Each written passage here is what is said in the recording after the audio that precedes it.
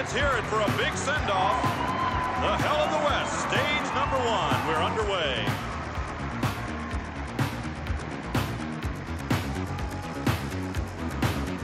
This first circuit of the Hell of the West is the dreaded Morgul Bismarck.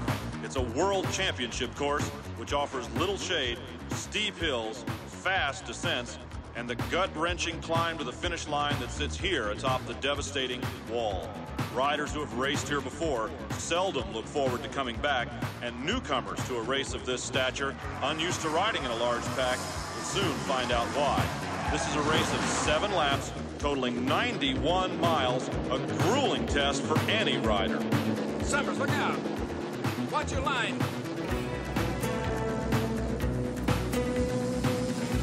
Move over, Summers, move over!